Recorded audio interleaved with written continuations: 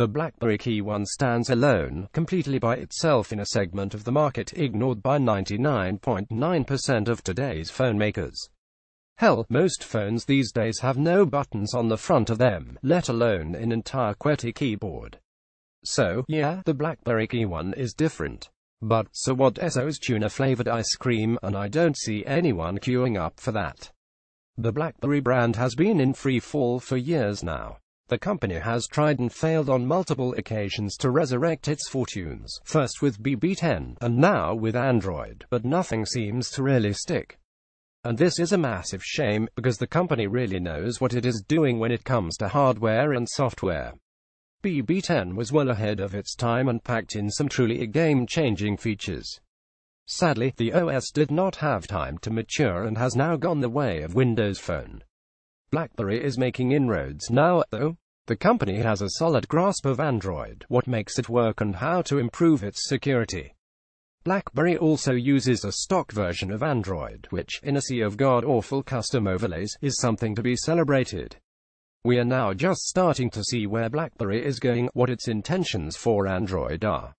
I like what it is doing in the Android space. No one else is paying as much attention to security, privacy and the overall productivity aspects of the OS. I've had many BlackBerry handsets over the years, but the last decent one was the BlackBerry Passport. All the other Android-powered BlackBerry phones I have tested in the past 18 months have felt like works in progress, handsets that never quite reached their true potential.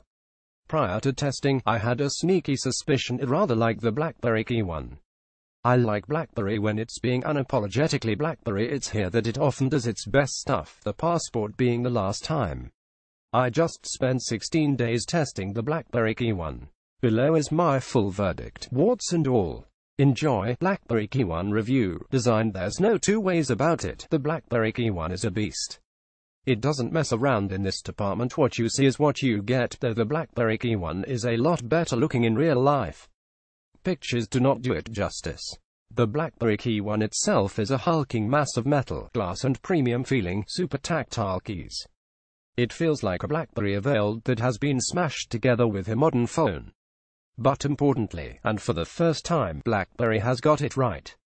The BlackBerry KEYone feels like a BlackBerry should. It's reassuringly heavy, kinda thick, and it really does look the business whenever you whip it out. During the testing period, several people stopped me to inquire about the phone I was using. They liked the look of it and were surprised by the keyboard. The design will not be for everybody, though. My girlfriend said it was the ugliest piece of junk she had ever seen. Harsh, I know, but that's always going to happen when you make a phone like the BlackBerry KEYone. Some will love it, most will hate it. I fall very much in the former category. I like that it's different. I like that it has a keyboard. I also like that it is pretty chunky. It feels solid, like it could take a kicking and keep on ticking. I also like that it has a smart button on the side, which you can program to do whatever you like. Take note, Samsung. Mine's linked to the camera, so whenever I click it, the camera opens. The power unlock button lives on the left-hand side of the handset, and to me this positioning just doesn't feel right. I'd much prefer them the other way around, or even on the same right side, as I kept using the shortcut function key to unlock the phone when I first started testing the BlackBerry KEYone.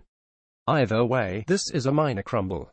BlackBerry KEYone review. Specs. Features. The BlackBerry KEYone spec sheet does not make for good reading, especially when you consider how much BlackBerry wants for this phone. Snapdragon 625 CPU, physical smart keyboard, 4.5-inch LCD 1080p touchscreen, 3:2 aspect ratio, 3 GB of RAM, 32 GB of ROM, 3505 mAh battery, Android 7.1 Nougat OS, 12 megapixel rear camera with a Sony IMX378 camera sensor and 8 megapixel front USB Type-C. There is no QHD display, a mid-range CPU and only one option when it comes to storage, 32 GB. I admit prior to testing I was concerned about this. I didn't really get what BlackBerry were doing. Were they trying to make a phone on the cheap and then sell it as a flagship? I knew they were in trouble, but I couldn't see a firm like BlackBerry being so, well, sneaky. I then received my review unit, booted it up, and all my worries were put to bed once and for all. The phone boots quicker than my Pixel XL and feels just as snappy as the LG G6 and Galaxy S8. The CPU might be a mid-range one, but Qualcomm silicon is very impressive stuff, even the mid-range 625 platform. Couple this with some brilliantly optimized software and a 1080p display and you've got yourself a recipe for success. Nothing holds the CPU back. BlackBerry has removed anything superfluous and drilled down on the basics, and this ensures good performance across the board. So, yeah, don't let the specs put you off. BlackBerry has optimized the crap out of this thing. During my 2 weeks testing the handset, I didn't once feel like I was missing out on processing grunt. Not once.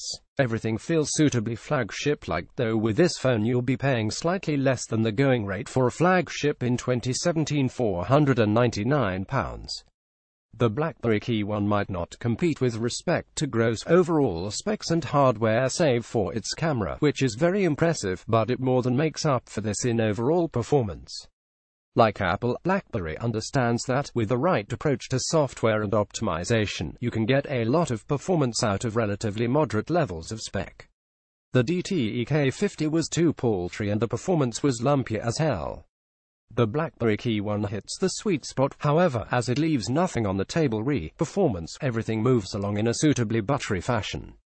BlackBerry KEYone review. Software. The main thing that holds this handset together and what makes it so bloody good is the software. BlackBerry might be one of Google's newest partners, but this hasn't stopped it from going on to become, arguably, the best Android tinkerer in the space.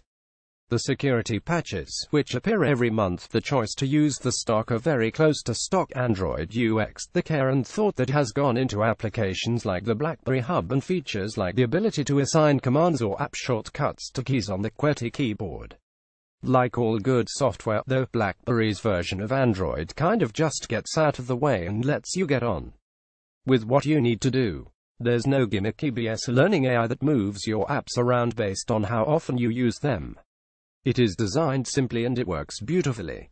I just wish Huawei, LG and Samsung would do the same. BlackBerry KEYone review. Camera. I've been using the BlackBerry KEYone for almost a week now, and during that time I have noticed a couple of things. 1. The camera on the back of this thing is amazing, and 2. This is one of the most unique phones you can buy right now.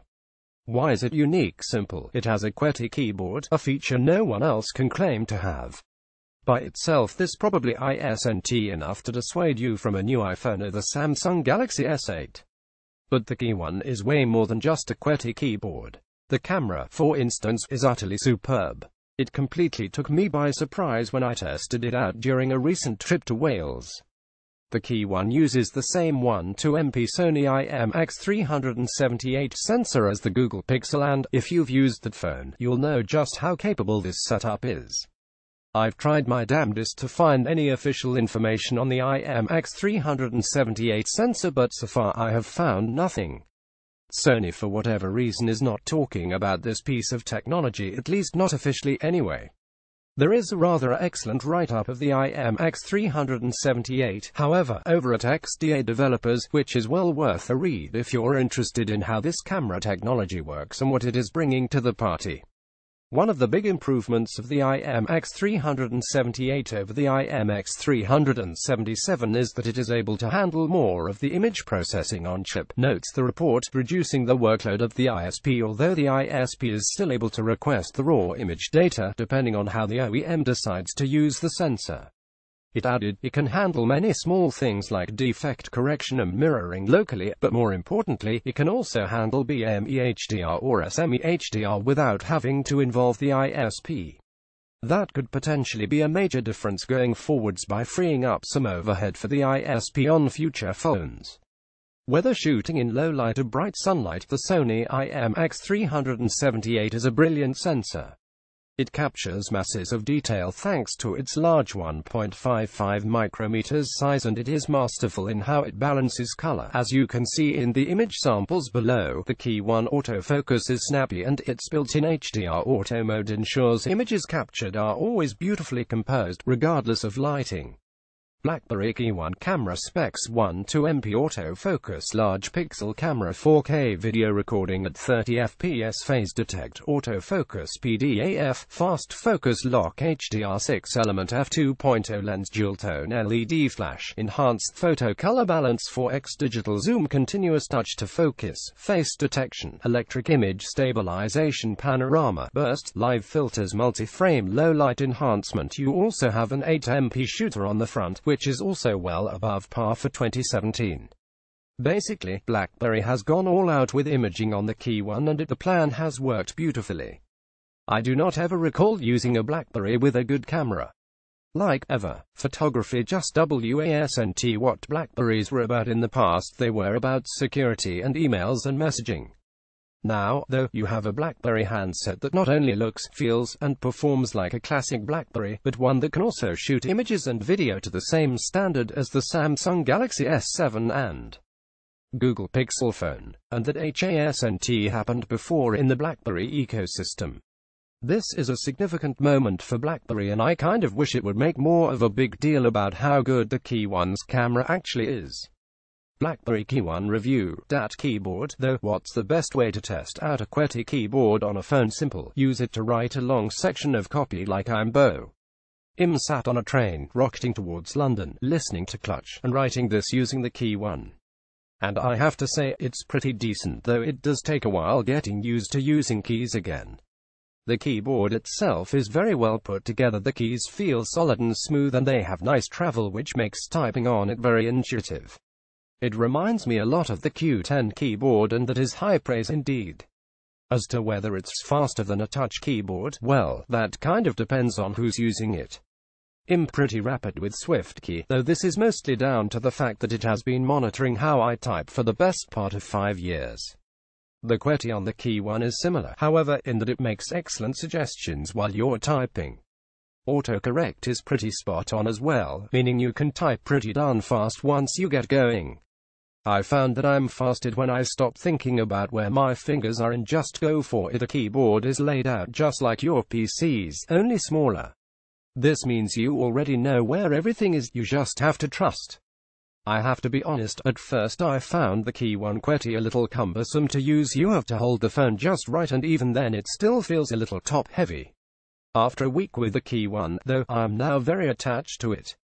There are things it improved given the choice. It is too easy to knock the back a home key when typing and this, after the 100th time, does get annoying. Overall, though the keyboard is brilliant, I loved using it and actually found it very easy to use. But perhaps my absolute favorite feature of it is assigning shortcuts to each key. For instance, you can assign Facebook to a long press on the F key, or open Instagram to I and so on.